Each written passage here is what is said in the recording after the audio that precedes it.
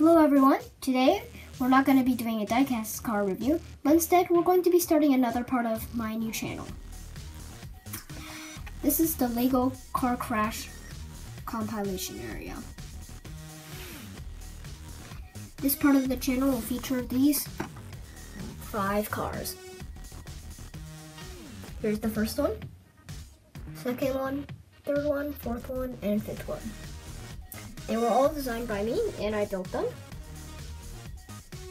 So if you want to take a look at it, please subscribe and I will try and do a video on teaching you how you can build one with your own Legos.